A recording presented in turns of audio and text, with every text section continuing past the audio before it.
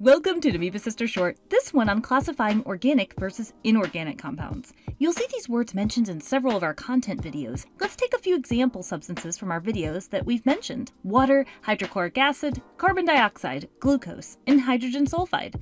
Which of those are organic compounds, and which of those are inorganic compounds? So organic compounds generally have carbon, a very important element for a multitude of reasons, and also hydrogen. There can be other elements as well in organic compounds. Inorganic compounds generally do not have both carbon and hydrogen.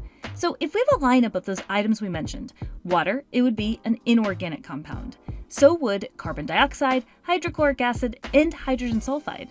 Glucose, on the other hand, would be an organic compound. In fact, the four biomolecules, carbohydrates, lipids, proteins, and nucleic acids, you will observe those are all organic compounds.